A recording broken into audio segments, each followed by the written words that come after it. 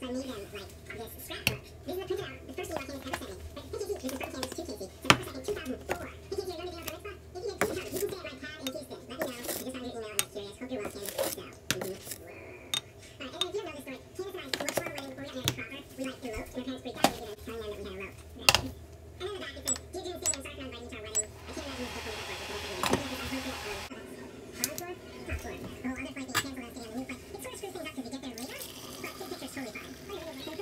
It sort of screws things up because we get there later, but take pictures totally fine. Are you looking forward to this? I'm looking forward to this.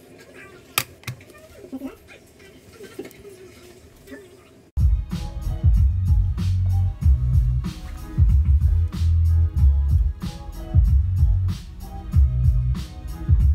and we don't have a baby? Come on, Candace. Come on, Candace. Take us away, Candace. Ah! One time we rented a boat. Remember our boat? That was the SS 420. No joke. Check her out. 420. Yeah. Uh-huh.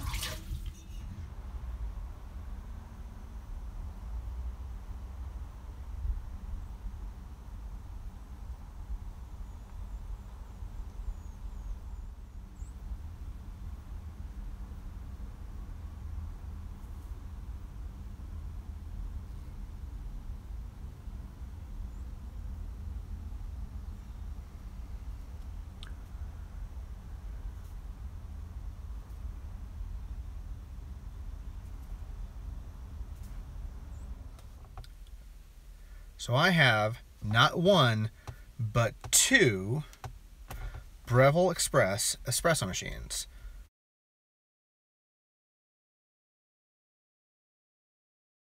Why 2, you ask? Well, I have one for at home, and I have one for when I tour. It actually lives in a road case up on stage right next to my work box, and right now they are both broken. I didn't personally break them, but they broke in my care. I had one out on the road this summer and decided on days off, bring it out to the bus because I got tired like hunting for coffee. Figured I'd pay for this damn thing. Might as well have my espresso machine there. And I think it's the power cycling between Jenny and short power ended up frying it. Brand spanking new, had it out there for maybe, I don't know, 4 or 5 weeks tops. At the moment, I can't find the damn receipt because it is covered in warranty.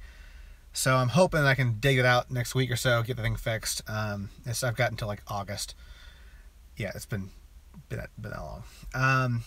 And about 2 or 3 weeks later after that, we were coming through LA, so had a day off, went home, grabbed my espresso machine because I missed having coffee. Brought that back out the road and made 1 cup of coffee. Got fried by the bus as well. Didn't really realize at the time that it was a bus power. I thought maybe I had a faulty unit, so I'm currently without an espresso machine and have been so since I got home.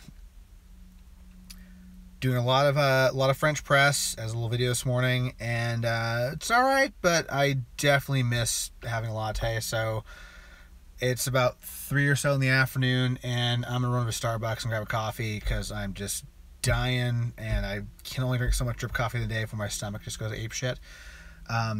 Making some really good progress on my book editing today. I finally think I have a better handle on it.